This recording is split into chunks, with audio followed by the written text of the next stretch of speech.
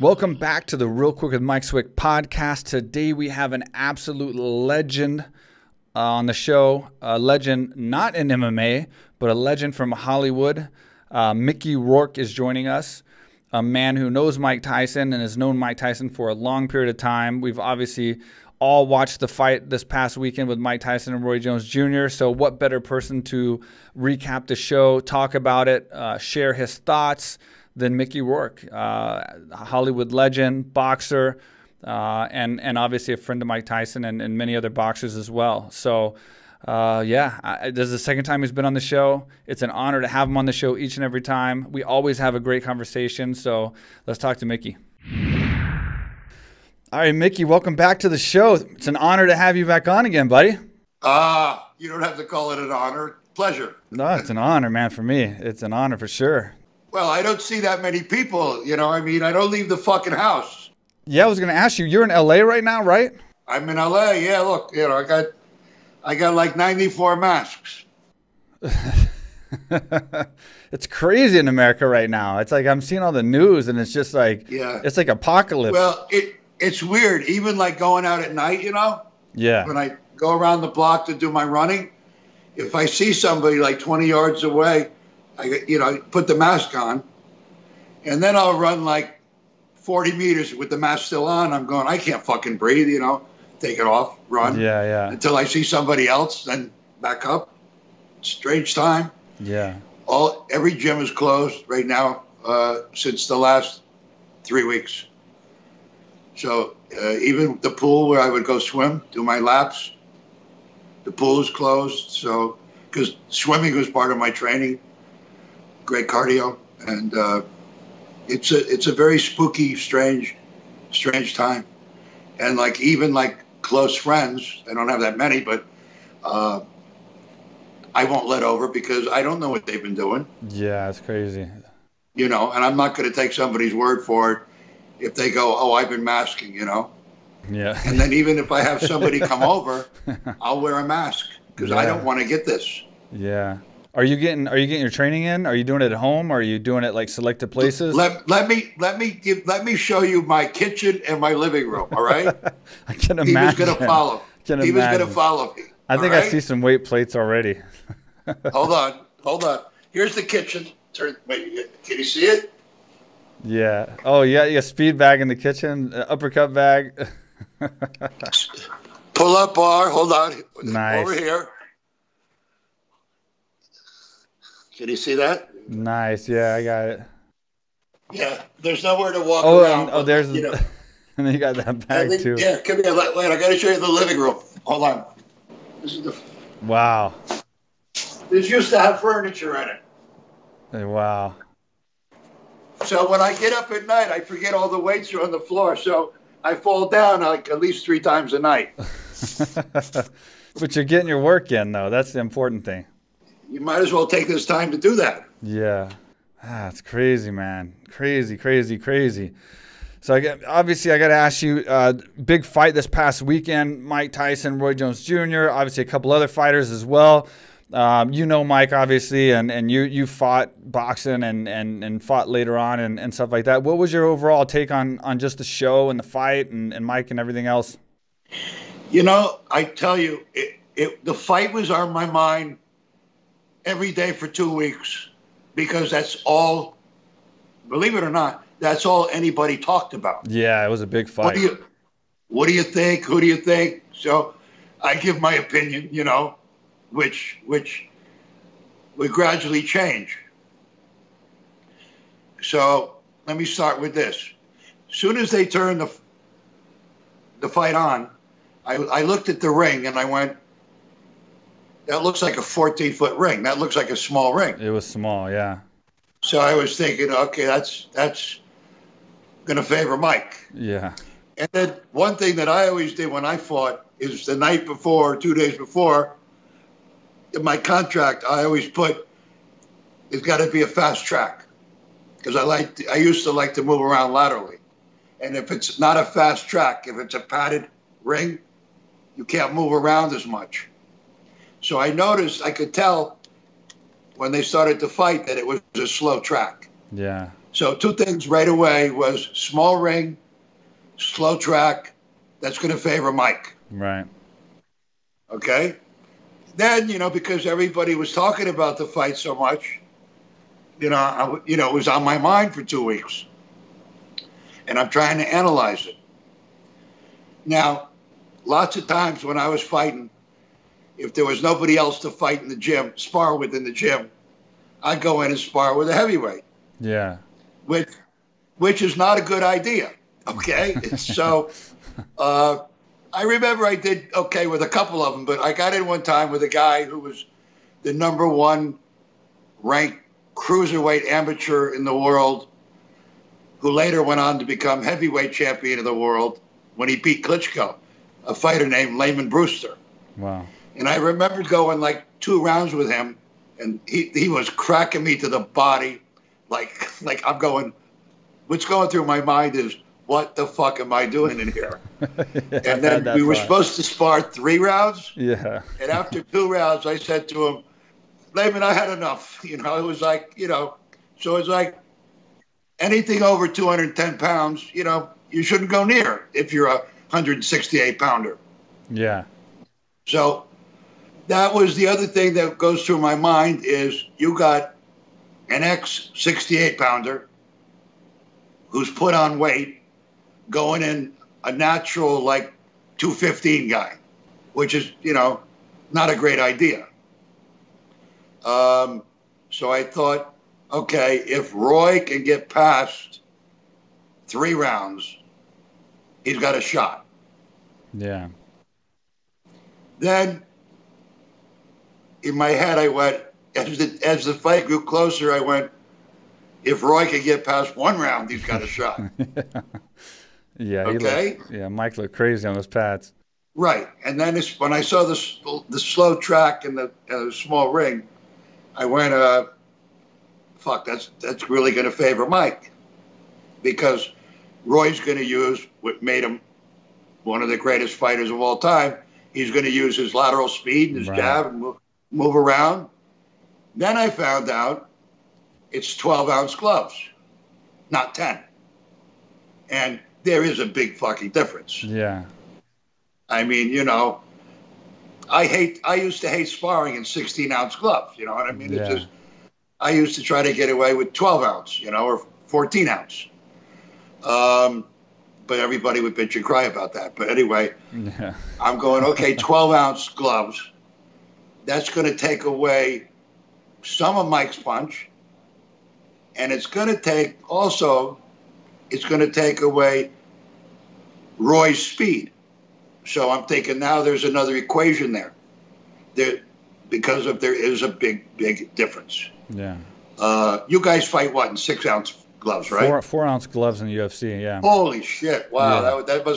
that's an experience. I'll wait till the next lifetime. I know what you mean though, because when we spar at AK, we spar really hard, so we have to wear 16-ounce gloves to spar in, because we spar hard and they're heavy. And then when you get the 14-ounce back on, or the 12-ounce, you feel that huge difference of how light they are. But we wear the 16 because it helps the speed and it helps obviously absorb for your opponents. But it's a big difference especially when they're wet and you're sweaty and everything else. Yeah. Well, you guys got so many other weapons you use too. Yeah. I mean, and then I look at you guys fight, which I have so much respect for, is you go 5 minutes. Yeah, it's a long time. And, we fight as boxers, 3 minutes, which if you're not in shape, you're sucking your own dick after 1 round. I mean, 5 minutes to me, when I see you guys fight, I got so much respect in the world, because I go, how did they do it? And then they hit each other with those 6-ounce gloves. And I'm going to, the MMA world is just like, it's insane. It's like just something I've been a fan since Vitor. I met Vitor when he was 19. Yeah, that was when he was killing it. Yeah. And Vitor at the time was 230. Yeah, he was shredded. Yeah. But to get back to the Mike and Roy, the whole thing with the small ring, the slow track, the 12-ounce gloves, because I didn't know. And then the 2-minute round. Yeah. And I'm thinking, that's going to favor Mike because Mike fights in spurts. Yeah. And I think he's good. You know, anybody who's got any experience learns to pace yourself. But, you know, he could throw more of those spurts, a 2 rounds, than a 2-minute round than a 3-minute round. Right. So I thought that would be very dangerous for Roy. The thing that everybody's saying, Mike, but, you know, anybody who knows anything about fighting knows speed kills. Yeah. All right? You could be the biggest puncher in the world. Speed rules. Nothing more deadlier than speed. And I thought, you know, if Roy has got a chance in the world, it's going to be his speed. Because with Mike, who's a puncher, that's the last thing to go on any banger. You lose your hand. You lose your reflexes first. You lose your speed. Then you lose your balance. Then you start to get a little chinny. But the punch, you take that to the grave with you. Yeah. You know? And so I thought Mike is still going to carry in the heavy punch, which you saw when he caught Ray, I think, with the right. He hit him with a really hard right hook to the. Yeah. He was nailing him with those body shots. And I think Roy spun out of it, you know.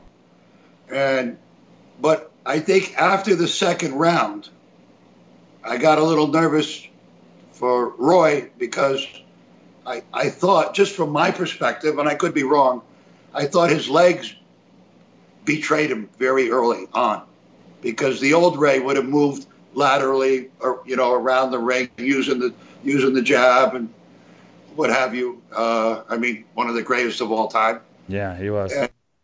And he's not a guy that used to hold a lot. You know, there was a lot of clinching, which is going to favor Mike, because Mike could come up, you know, he'll do that little tap to the kidney and then the uppercut, and the left hook and then the uppercut again. So it's like, I think after about the third round, I had no idea what was going to happen. I'm going, okay, maybe Roy's going to get his legs back, or Mike's going to catch him against the ropes and say la vie. It's going to be over.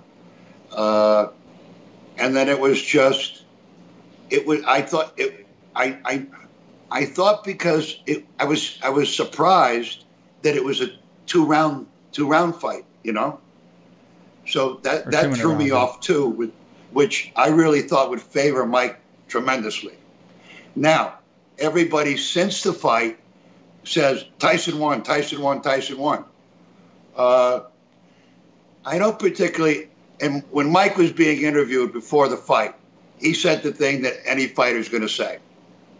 There ain't no such thing as an exhibition. You know, you're going in there, and with your natural instinct, you're going to go in there, and you're going to want to rip him a new asshole. Yeah. All right? There's no like, oh, you hit, like, you know, in the gym and you spar, if you hit somebody too hard, you back up and give them time to recuperate, you know? Everybody except Tommy Hearns. Jesus, that was a mistake. Yeah. But, you know, they both went into fight. They both went in to hurt each other. There were flashes of Roy's lateral movement and tricky, you know, no look punches. You know, a lot of people think fighters are stupid. Most of the fighters that are really great fighters are really smart. Yeah, of course. They have a very high IQ, and your best fighters have what's called fighting IQ. You know, like my friend David Hay. You know, he's smart out of the ring, in the ring, you know, wherever. You talk to the guy, super intelligent. Sugar Ray Leonard, you know. Then there's some great ones that aren't that sharp, but, you know, I'm not going to mention their names because we're friends, but they're just wild. but in the ring, they still have fighters IQ. Yeah. You know, Duran especially. You know, and I used to love to spar Duran because, well, I'm a natural 168 pounder or 75 pound. He's a natural lightweight. Yeah. So it was not like when I would spar with Tony, you know, and get punished every round for 3 years, which I don't know why I did that, but yeah. I guess it was to prove something to myself. And I never won one round, but what was I talking about? Here goes the brain damage thing again. Fighter IQ. You know, both Mike is, you talk to Mike outside the ring, he's a very, very smart guy, you know, but people have for many years used to portray fighters as stupid people. Yeah. Because maybe, you know, if you meet a fighter that's, you know, had one too many, you know, guys that are shot, you know, that, you know, I think that's where that comes from. Yeah.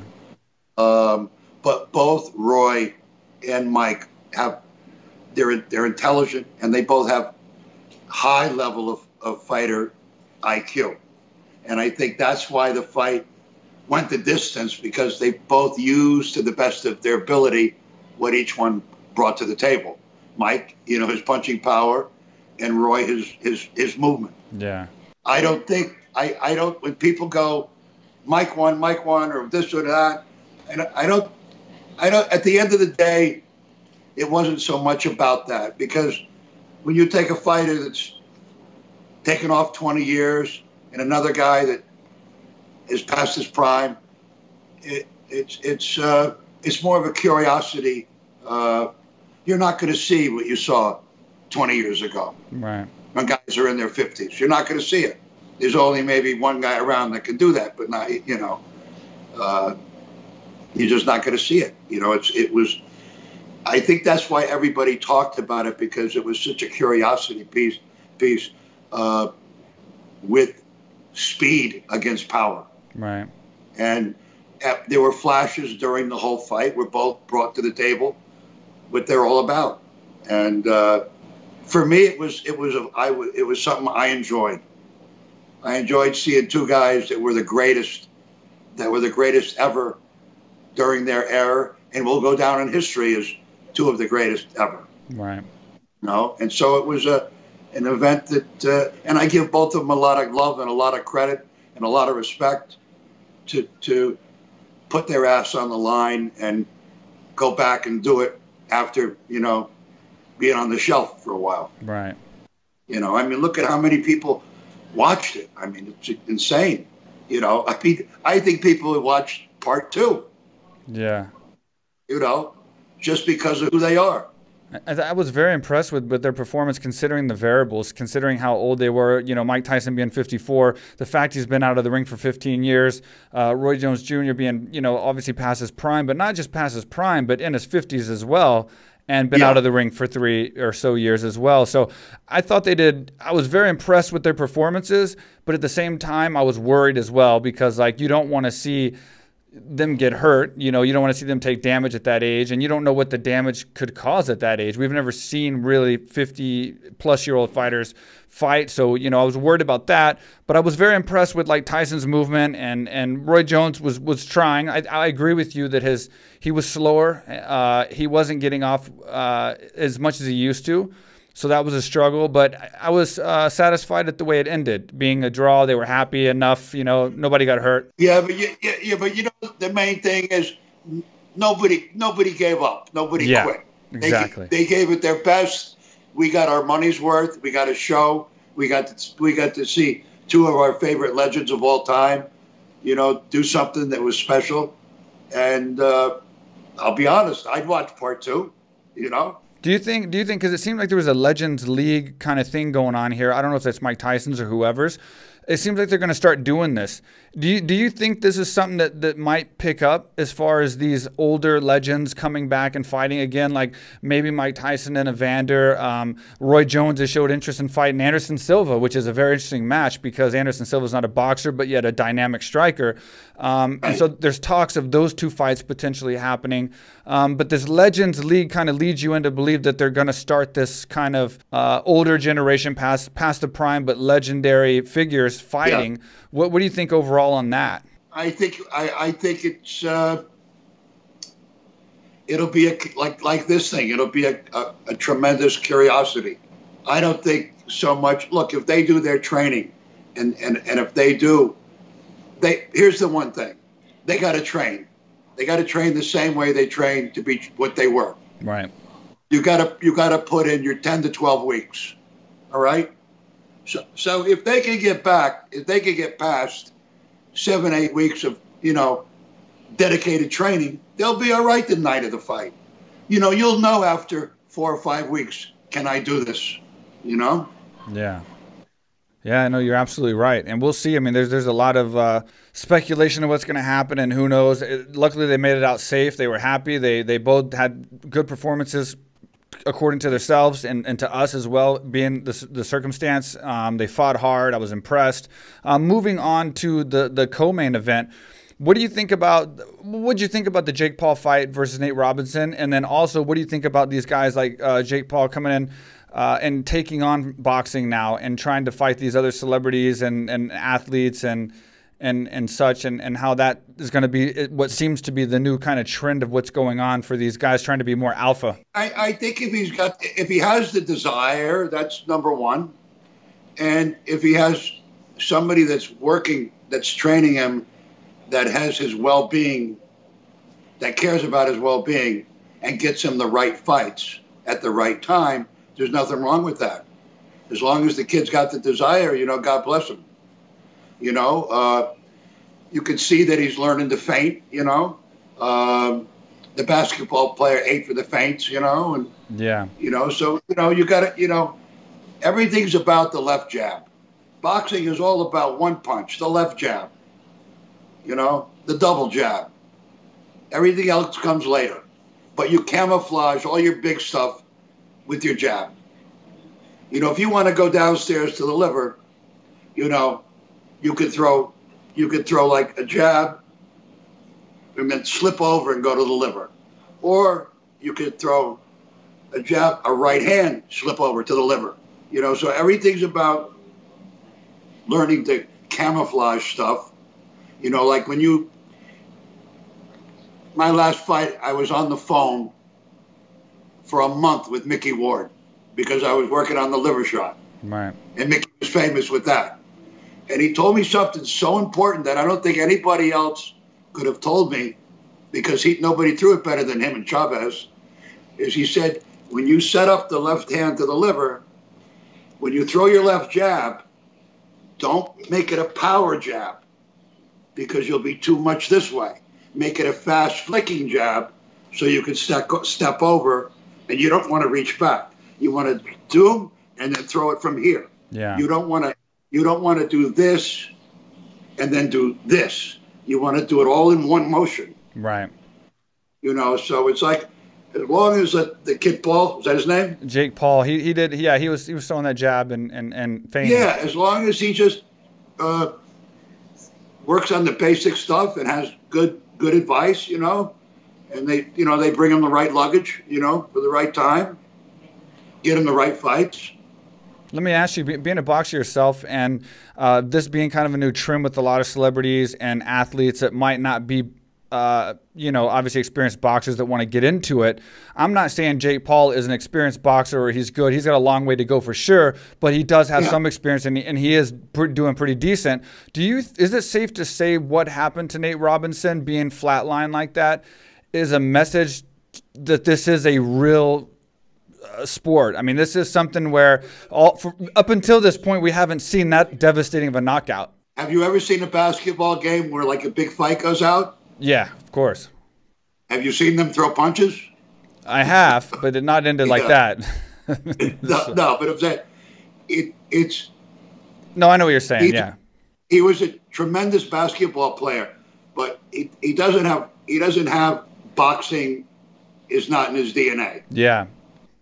You know, I give him all the respect in the world, Yeah, because for sure. to have your first fight, everybody's nervous. Yeah, absolutely. And You you're know? nervous because of that. What happened to him is the exact reason why you're nervous, because you don't want that to happen. And so I think that's why I was saying that. That's going to be kind of a message to these other people that are going to get in there, these celebrities and people that are not as experienced. They finally got to see what could happen when you play in this realm. And I think before that, we haven't seen these celebrities get to the level where they got flatlined like that and took a loss, where now Nate's getting ridiculed by the entire sports community, including the basketball community. I think now that sent a message to a lot of these guys that aren't in the boxing realm. They're thinking about fighting other celebrities and fighting other athletes and whatever, that this is a serious, fighting is a serious thing. And what happened to Nate is something that can happen to you. So make sure that this is something that you want to do if you're going to challenge somebody. Well, I think the young kid that beat Nate, he had a little more boxing IQ and boxing training than Nate did. It didn't look like, because Nate went for feints, and he was throwing like the flurries, and there was no technique. And if he wants to try it again and take a year to to pursue it and learn the fundamentals. Yeah. Yeah, it's crazy. Do you think, like, so being that Conor McGregor had zero, I mean, he's obviously one of the greatest fighters of all time, mad respect to him. And I want to give mad respect to Nate for just taking that fight and for fighting, and Jake as well. But for Conor McGregor to be one of the greatest fighters of all time, who's done what very few people, actually no one's done a lot of what he's done in the sport of MMA, to go on to fight Floyd Mayweather as a 0-0 boxer, to fight the best in the world, and to be the second highest grossing pay-per-view of all time. Do you think there's a possibility that someone like Jake, because he's aiming for Conor, by the way, do you think there's a possibility, just because of the money, the fame, and this new social media age, that fight could possibly happen one day, where someone like Jake could get to a point where he would fight Conor, even though Conor's pedigree is so much higher? If the kid takes his time and has, let's say, 15 more fights, it would make sense. Just for the money wise and the fame wise and the social I'm saying thing. Yeah, but it would, he needs to take, have 15 more fights to fight somebody like Conor. Yeah, of course. I mean, yeah. Conor's a very unorthodox fighter that, he hits you from 2 feet away. Yeah. I mean, he's naturally a fighter by nature, Yeah. He's got a shitload of experience. Absolutely. So it's like, you'd want to have, I would say, at least 15 more fights. I mean, people may disagree with me, but, if you're going to take that chance, or if I was going to take that chance, I would make sure that I would give a respectable performance. Right. That I wouldn't disappoint myself and disappoint the people, because a lot of people come to see you get your ass kicked. Yeah. And I remember with me especially, and I remember I'm not giving them that ain't an option. You know what I'm saying? Yeah. That's why I would train my ass to the bone, Yeah.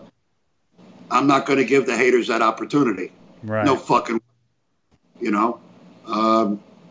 yeah, there's a lot of people that come to see you lose, actually.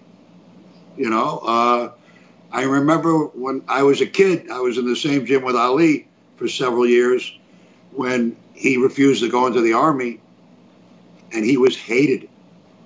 He was hated. 15 years later, you walk into an arena and everybody's going, Ali, Ali, yeah. Ali. But for close to a decade, people hated him. He stood his ground and his beliefs, and he stood his ground, but he also, he paid for it. He lost everything. He was flat broke. Yeah. And I remember it, and he was truly hated. Yeah. Yeah, absolutely. One of the greatest fighters of all time, he's the most underestimated heavyweight champion, I think, ever, is Larry Holmes. Larry Holmes, probably him and Tommy Hearns, have the two greatest jabs of any fighters ever. And Larry Holmes was hated because he beat an old Ali. But Larry Holmes was a tremendous fighter. Right. He had a fast left hook, fast straight right hand. He even threw a left hook to the body, which Ali never threw. Mm-hmm. And he kept all his marbles. But he was never, unfortunately, he was never appreciated. Yeah. And I like Larry a lot. Yeah. And, but he was always just never appreciated. Yeah. Yeah, you're right. All right, guys, I hope you're enjoying the podcast, but we have to thank our sponsors really fast. The first being Manscaped, the official trimmer of the UFC, and now the official trimmer of the Real Quick with Mike Swick podcast, and yours truly. Precision-engineered tools for your family jewels. The best below-the-waist men's grooming products on the market, bar none. By far. And now you can save 20% off and get free shipping by entering code QUICK at manscaped.com. manscaped.com. Enter code QUICK. You get 20% off and you get free shipping. And because you entered code QUICK, that lets them know that I sent you, which means you support the podcast. You get the best below-the-waist men's grooming product on the market. You save 20% and you get it shipped right to your door for free. Everybody's a winner. As always, this podcast is brought to you by AK Thailand, the world's premier luxury training resort in Phuket, Thailand. You can go to akthailand.com and save 30% by booking all group training classes right now. And that's good for any time in the future. So post-quarantine, pandemic, 2021, 22, 23, whenever. It looks like January 15th is when the borders are going to open back up in Thailand. We don't know for certain on that, but it's definitely coming soon. So go to akthailand.com right now. You can save 30%. If you have any questions, you can email info@akthailand.com and we will get back to you immediately. If you're not familiar with the gym, here's our commercial. What's up, everybody? I am here in Thailand. This is the first time I've ever been here. Been dying to come here for years. Mike Swick, he's one of the big reasons he's been trying to pull me down here. What he built down here, AKA Thailand, is incredible. There's people here from all over the world.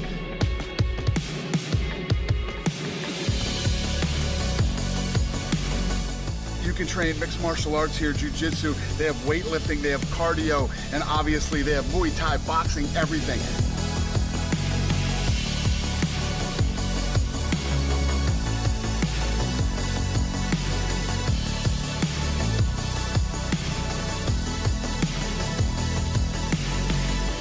I'm telling you guys, I know everybody wants to go to Thailand because Thailand's so cool, but you can't come to Thailand without coming to AKA Thailand.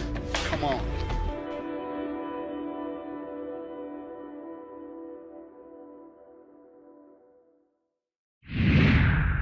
On the show, on the production side, being a boxer, did you watch the weigh-ins when they weighed in and they faced off?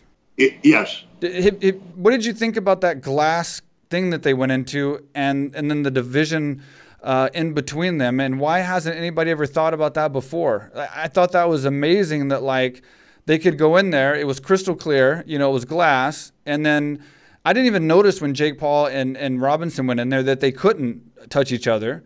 No, I wasn't even aware of that. Yeah, they had a glass or a plexiglass divider between them, so they couldn't touch each other. So they didn't have to have a promoter like fighting them off. They were inside of an actual glass or plexiglass container, and so they couldn't actually touch. I always love watching the face-off before a fight. Yeah, I love it. You know, there were certain guys that, like with Tyson or Duran, you know, or Tony or Tapia, you know, it would be like, you don't know what the fuck's going to happen. Yeah.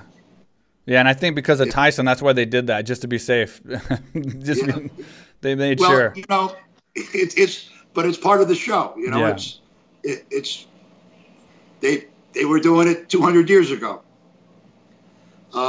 It's part of the whole thing. I think, you know, it goes with, you know, I think they had the partition because of the COVIDs or because they were afraid they were going to get it on.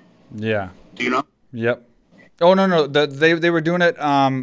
I would assume because they didn't want them to touch each other and have a fight or something, or because they're already COVID tested. So that's my take on it. And I agree that it is interesting to watch the kind of pushing and shoving, but they seem, usually that's not what they want, and the promoters are trying to stop them, and this is don't touch each other. They're real strict about don't do it, but nobody's ever thought about just putting a piece of glass between them, and then they don't have to worry about anything. This is the first time I've ever seen that done, where they actually walk into a container. I hope they don't keep it. I love watching the face-off. Yeah, it does add to the dynamic, but for the show's sake, if they don't want you, if they don't want you touching, then that would be the way to solve it for sure, I would think.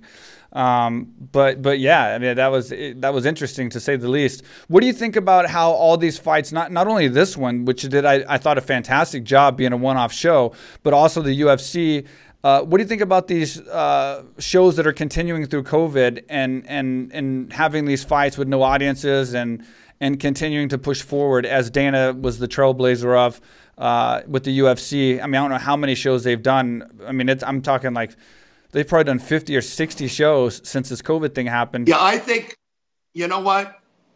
I think it's the same thing. Like, I've done 3 movies during this COVID period.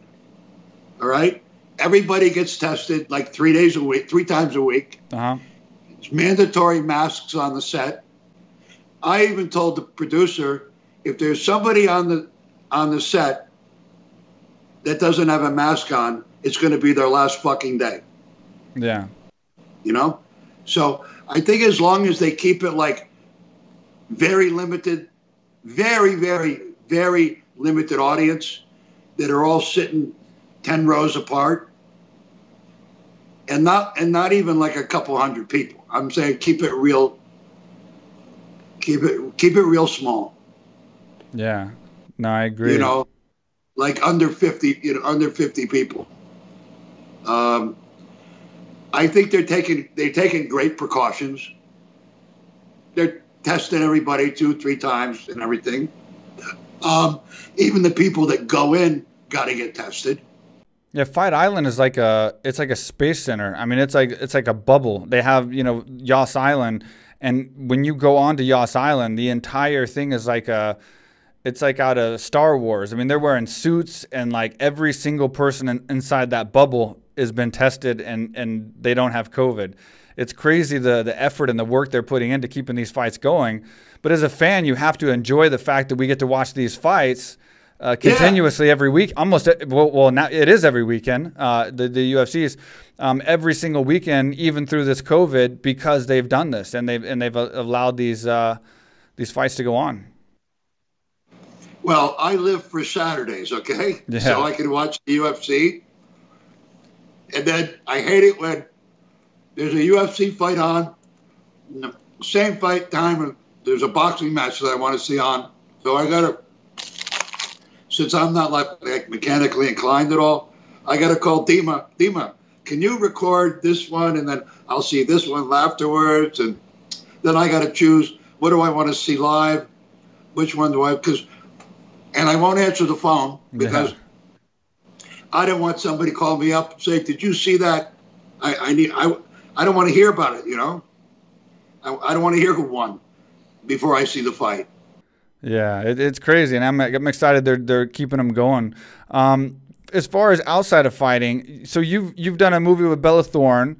You got the Tapia story with Diego Sanchez coming up. You got Cowboy in a movie, Commando. Cowboy, I got to tell you something. Cowboy is a fucking natural. Yeah. No, he was great, and he even made the movie better because he had a shitload of motorcycles he put in his truck and brought down to the set. So, and he had a fight scene. The choreographer who did the fight scene was great because he's a jiu-jitsu guy himself. So Cowboy had this fight scene with a couple of guys. It was incredible. Yeah. I'm sitting there looking for a place to sit, to watch. And I'm going, wow, this is going on for a long time. Yeah. And he's doing it in cowboy boots at 3 a.m. Yeah. You know, the reverse back kicks and shit. And I'm going, fuck. And then his acting was very natural. And it's like, you know, I could see him very easily, you know, finding a niche in the movie business.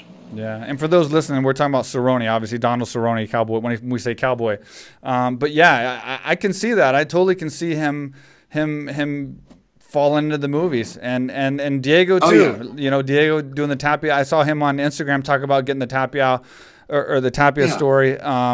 And getting that role and stuff, I can see that happening as well. Like that's going to be interesting. And you had a role in that, I think, right? Well, because there's no actors that can really pull off fighter, especially like, I mean, when De Niro did Raging Bull, Scorsese shot it in black and white, and he did it in a very stylized way. Right.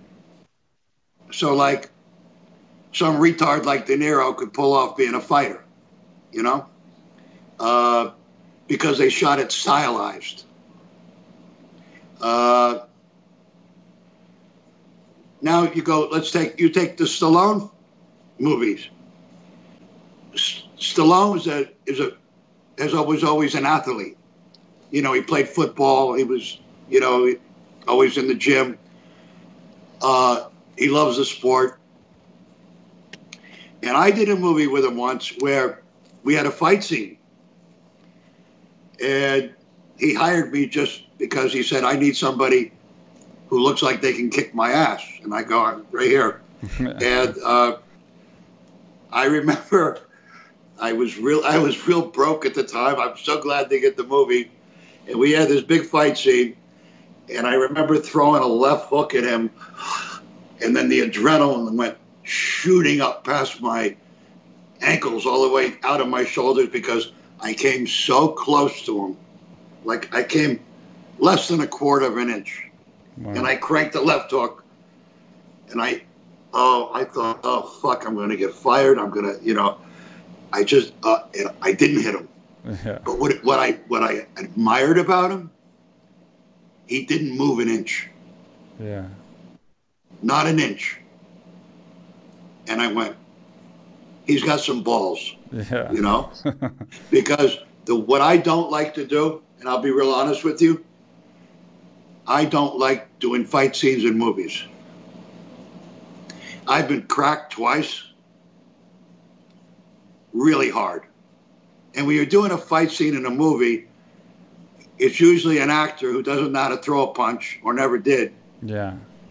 But I got corked from some guy that was like 6'4", you know, 230, and he wanted to stop, and I said, no, keep going, because I didn't want to do it again with him, you know? Yeah. But I myself don't like to do fight scenes in movies. It's, I had one scene I had to do, one movie I did a while back where I was supposed to be teaching a kid how to fight. And first of all, I had to teach him how to stand. Then I had to teach him how to throw a jab. And then a jab and a right and a left and another. And it was like, it's all okay during rehearsal. But when the camera's on, you know, the other guy who's not used to doing punching isn't going to be able to control his shit. And you're going to get hurt. Yeah. So I'm there. So I said to the director, I said, who's the stunt coordinator for the fight scene going to be? And he pointed to some fucking guy sitting there with a piece of weed in his mouth. And he was like a local who never coordinated anything in his life. So I looked at the guy and I said, what's he coordinated before? And he said, well, nothing. And I said, well, I'm not doing a fight scene with him being the choreographer. And he says, Mickey, we don't have time to bring in somebody to. I said, I just had $130,000 worth of implants put in. I said, I'm not going to get hit in the mouth. The kid weighed $120. but still, if you're not expecting it, Yeah, you know, exactly. it hurts. Yeah, I can imagine. So the director goes, no, I'm not bringing somebody in. I said, okay, I'm going to make you a deal. I told the director. And he was a first-time director from Australia. He goes, he wrote the thing too. So I said to him, I'll tell you what, if I get hit in the mouth, I said, I'm not going to hit the kid, but I'm going to come over, I'm going to knock out every fucking tooth in your mouth. Let me tell you something. They had my stunt coordinator on the plane an hour later. Yeah, I can imagine. Yeah, no, but and when they ended up, his name is Johnny C, great stunt coordinator. It was 4 hours. It took him 4 hours to do the fight scene, and I'm thinking, if they didn't have that guy Johnny C there, you know, it would have been a disaster with some guy that never coordinated a fight before. Yeah. Because there's a big difference, you know. When we fight as pros or whatever, we learn to hide everything. You know, it's quick and short and quick. But you know, when you're doing the movie, you got to open it up so they can read it. You know, so it's almost like it's everything you were taught not to do. Yeah. So it's almost twice as hard to do it. Yeah. Yeah, I can imagine getting hit when you don't expect it, and then just smash your teeth together like that. That's got to suck. Well, I also saw a movie. I think it was around one of the first movies I ever did, where two actors were doing a fight scene, and this big son of a bitch hit this little guy in the nose. He must have had 12 stitches, and there was just blood squirting out all over. So from that day on, I was always just very aware of it. Mm-hmm. Yeah. And it's like they say, there's no play fighting. You know, No. They don't call it. We play basketball, we play baseball, we don't play fight. Yeah. I see what you're saying. I see. So to me, fight scenes in movies just bore the hell out of me. Yeah. What do you think about Khabib's retirement? Now that he announced his retirement, and then he's holding a press conference here coming up soon, I think on December 2nd. So they're going to announce something, but it seems like he's retired at this stage, and as a 29-0 undefeated MMA fighter. You know, I'll tell you the real deal. There ain't nobody can beat him. Nobody. And I never seen anybody want to have a rematch with him. I mean, Gaethje maybe. Like, Gaethje's got balls like watermelons. Yeah. he's everybody loves to watch Gaethje fight. No, he cleaned out the division for sure. He absolutely did. Yeah, I mean, I don't think he's got anything more to prove. Like it, it's like, I think when you're that great at something, you know, you move on. Yeah. You know, it's okay. What does he want to do? Hang around till he's 45 and get beat? He's got a lot of business endeavors too. A lot of business opportunities now.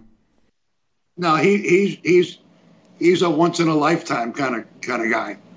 When he go, you know, I mean, he's got real good hands for a guy who's great on the ground. Yeah.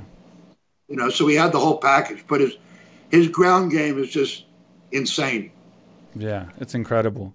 Yeah, totally incredible. So I got to ask you, what else do you have going on in your life? I've been following you, man. I've watched your hot boxing with the Mike Tyson. I've seen your Pierce Morgan interview in New York. I've seen all your stuff. So what do you have on the film realm?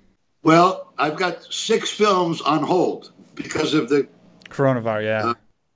Yeah, and I need to do like at least 3 of them quick because I owe the IRS a lot of money. What I'm very excited about is after all these years, I finally get to I'm going to do a movie with Al Pacino. Oh, wow. And I'm so happy about that. Like, shit, that's I don't news. get happy working with most actors, but I'm like a little kid with that. Yeah. Oh, you got to be. Yeah, that's incredible. Like you and Al Pacino. Wow. I had no idea. That's crazy. But it's not even a serious movie. It's Pinocchio. Pinocchio. Oh, wow. I know. Neither one of us are Pinocchio. Is it going to be animated? No. Oh, not animated. Okay. No. But I'm so excited about it. I already picked out my wardrobe. Yeah. And it's not going to happen for like 4 months. Wow. That's incredible, though. Yeah, for me, it's like, yeah, like a dream come true. That's so awesome. Yeah. Yeah, the movie I did with Bella Thorne, she got like Oscar reviews on it, and you know, she kicked ass. She really enjoyed the movie and working with the director. I enjoyed working with her and hated working with the director. So it's like, I wish her all, she's a really good actress, and she really, she works really hard to be the best she can be. Right. You know, it's like she's never satisfied with the, you know, she's a perfectionist that way, which on most movies I am too, if I like the material and the director. Right. If I don't like the director, we just call it mail it in. Yeah. Nice. But mailing it in with authority. Yeah. So yeah. So yeah. But it was fun to work with Bella Thorne at least. Yeah. I heard a lot of great things about her. And she's a little, you know, she's an oddball. You know, she brings a different color to the table. You know, she's colorful, very outspoken. She's not shy. She's her own person, you know, and I respect that. Yeah. And she's different. Yeah. And I like it when you don't know what somebody's going to bring, and it's unexpected, or how they're going to deliver it. Yeah. You know. That's awesome. I'm looking forward to seeing all the stuff that you got coming up, especially with Pacino, and then obviously Diego's film and Cowboys as well. I saw a photo on Dima's Instagram the other day from Mulberry Pizza, so I left a comment because it reminded me back when we were at Mulberry's Pizza eating in Beverly Hills, and that was so good. And like, I haven't been in the States for so long, and like, I crave the food and the places that I love eating there. And I saw that picture with him at Mulberry's Pizza with you, and I was just like, oh man, I really want a piece. That's where you and I met, right? That was where we met last time that I was in LA. Yeah. Yeah, because you know what? I only go out of the house one day a week in the daytime, and that's Saturday, which is the day that I don't do my diet. It's my cheat day. Yeah. And I go to Mulberry Pizza. It's so good. Saturday for 1 hour. But now it's total. They shut it down. Yeah, I can imagine. It's scary. Yeah. It's scary what's going on, because we just see the news, so we see the highlights, and it's like technically low lights. It just looks like the apocalypse. It's crazy with all the stuff going on. Yeah, but you could take, you know, I'm taking the time to get myself in really great shape, to eating really clean, to experimenting with different high protein, low carb diets, or doing sit-ups in different ways, or doing my weights differently. I'll call up people that do that all the time, or I see on the Instagram. I go, wow, look at, and I'll ask them, what's your diet? Because lots of times you can be on a particular diet, and if it's the same diet all the time, your body gets used to it. Right. So you got to make a drastic change to shock your body. The same thing with like exercises. Yeah. You know.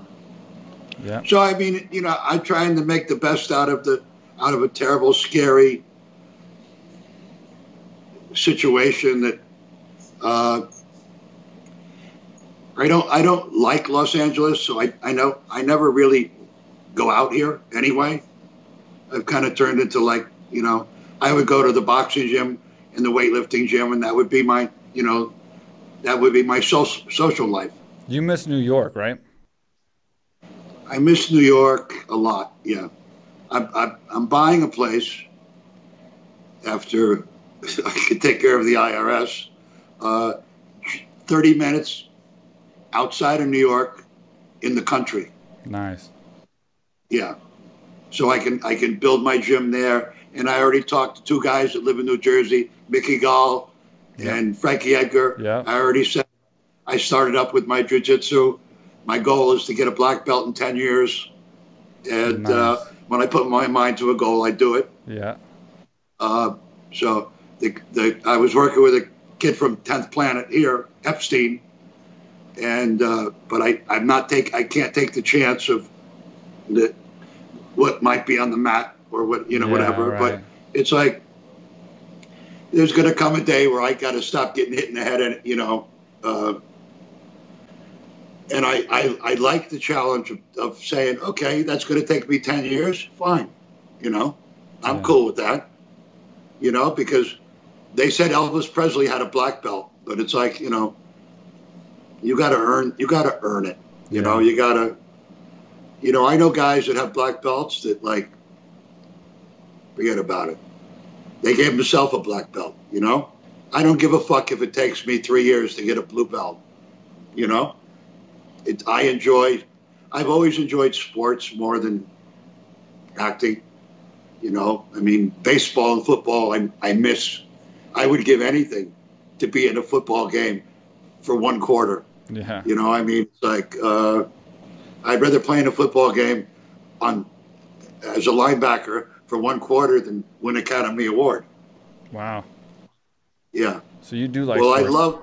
I love the camaraderie and the, in the locker room and also the fear and adrenaline playing football, like before a kickoff, and we're all smacking our pads ready to go and, like, smash something to pieces, Yeah, I remember you said to Pierce Morgan that you'd rather have a boxing belt than a Academy Award as well. So that said a lot of the same.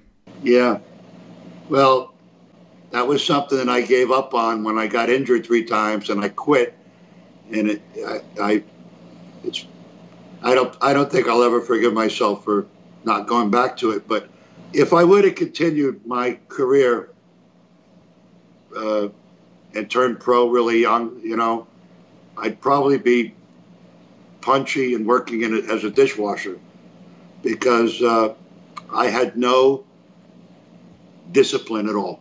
Right. I had 1 foot in the ring, 1 foot in the street. Yeah. The reason I learned to box when I was young is I lived in a very hard-ass neighborhood in Miami where you had to fight. And I was like a pussy coward till I was like 10 or 11. And then I had my first fight, street fight. Mm-hmm. Then I had my second, third, fourth. And then I started training, spotting the amateurs with the Police Athletic League, did really good. And there was a light heavyweight champion of the world who came there and we became friends. His name was Willie Pastrano, God bless him. Mm-hmm. And he gave me like specials.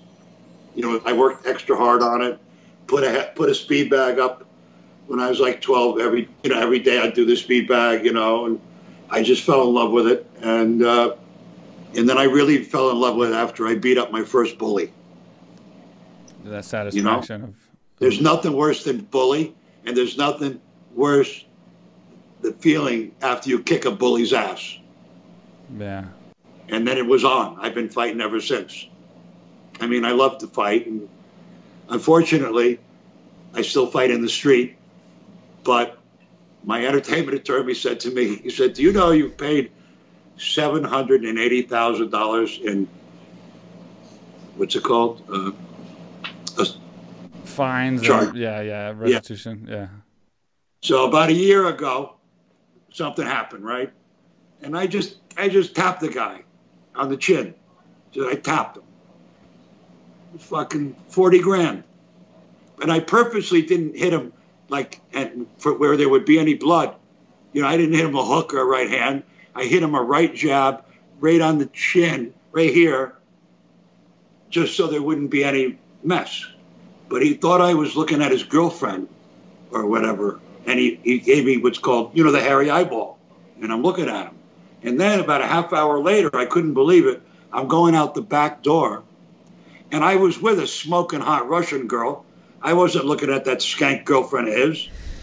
And as I'm going out the back door, there's only about 2 foot of room. He stands in front of me and blocks my path. And I said, "Motherfucker, what's your problem?" And he says, fuck. And before he said you, I corked him right here. I hit him a punch I don't throw. I hit him a right jab just because, he said he disrespected me. But it's like, I'm never not going to be able. If somebody says, fuck you, and they're blocking your path, I mean, if, in LA, if you yell at somebody, you can get arrested. Yeah. But, 40 grand or whatever for that. What I thought about afterward, number one, I want to get my career back in place. I don't need to be known as shit going on the street. Right. When I was married to a girl that had a heroin problem, I put 3 or 4 heroin dealers in the hospital. Yeah. Okay. That because that was my girl, and you're going to be giving her drugs? No fucking way. Yeah. But unfortunately, I'm not the kind of guy that can okay, I'm going to wait for him to come out of the restaurant, and I'll get him as he rounds the corner. No, I go right into the fucking restaurant, and I try not to do that anymore. Yeah. But also, you got to be with the right girl, because if you're with the wrong girl, or if I'm with the wrong girl, I don't ever want to be with the wrong girl again, I mean, yeah. Because, the shit that they write in the paper, it gives you a bad reputation. And then people think that, oh, God, we don't want to work with him. Right. And they've been saying that about me for 20 years now. So I want it to go away. Yeah. So I want to be as good as I can be. I do believe you can reinvent yourself. And I've had 23 years of therapy, and you can change. Change is hard. My psychiatrist used to say, Mickey, change is hard. Yeah. And he would say to me, this is going to him 23 years, 2 and 3 days a week.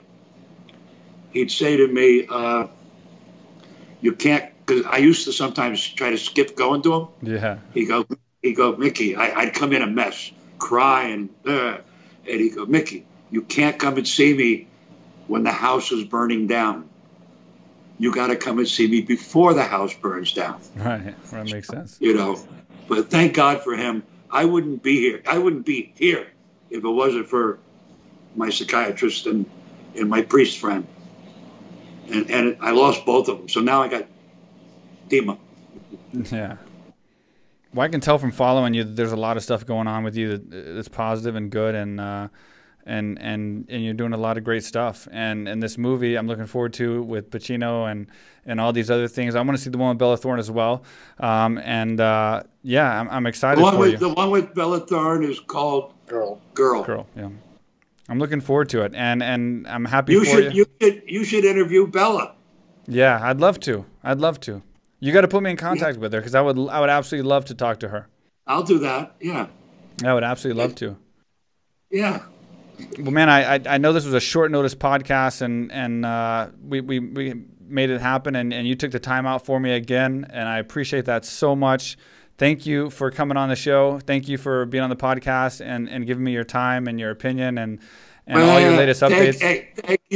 Thank you for watching all the great Saturday nights, all the great times you fought. Well, I appreciate that you enjoyed it. Appreciate it. Even watching you win or watching you lose, you always put on one hell of a fight. Thank you, sir. And I used to say to myself, that's one guy I would never want to fight. Thank you. I appreciate that. I try to lay it on the line, Yeah, you did. You still do. Thank you so much. You always will. Thank you. You're always going to be a fighter, even if you're on that radio. Yeah. Well, I appreciate that, and that means a lot to me coming from you. And 2020 has been the worst year, I think, for everybody, and I just can't wait for it to end and move on to 2021. Hopefully it's a better year for all of us. Hopefully these movies get unlocked for you that you've been working on. And I hope you get your gym going again, and putting some money in your pocket, and God bless you and your family. Well, thank you. And you're supposed to come over here, don't forget. So I'm still holding you to that. Yeah, yeah. As soon as I pay off the IRS some money and I can afford to. Oh, yeah. We got to bring you over here and have a good time in Thailand, because I think I can show you some really fun things to do here in Phuket. So I'm holding you to that. We will get you here in Phuket, and we're going to have some fun. Well, like they say, tomorrow's promised to no one, but if I'm around, I'll come. All right. I'm going to hold you to that. God bless you, brother. Thank you so much, man. Great talking to you. God bless you too. All right, Mickey Rourke, always a great podcast. It's great to have him back on again. It's great to catch up. I've been following what he's been doing. He's been doing a lot of stuff. He's been doing a lot of work. He's been helping out a lot of people. That's one thing he always does. He's always helping people, helping fighters specifically. He's helped Diego get this film with Tapia, the Tapia story. He's helping Cowboy with the Commando movie. And obviously he's doing his own stuff as well, now working with Al Pacino. He did the film with Bella Thorne. Hopefully I'll have her on the podcast and he'll be able to do that. That'll be amazing. Hope you enjoyed it. Please leave us a comment on YouTube. Like, subscribe, click the bell, leave us a review on all the audio platforms that are out there. We appreciate the support. We love the feedback. We love interacting with you guys, and we'll see you next time.